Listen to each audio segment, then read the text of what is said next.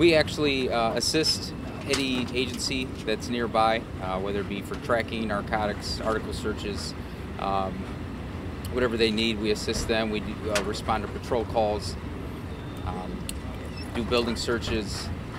We're part of the patrol unit.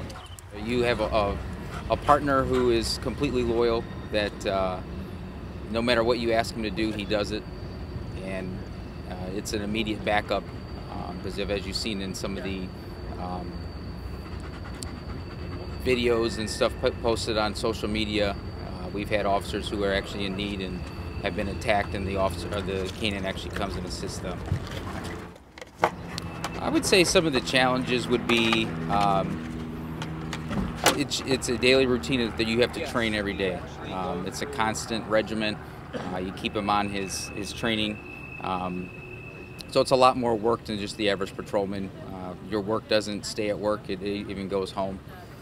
So whether it be grooming or taking care of him or even doing more training at home, it's a challenge, but it's fun. Rewarding part is actually to see what a K-9 can actually do.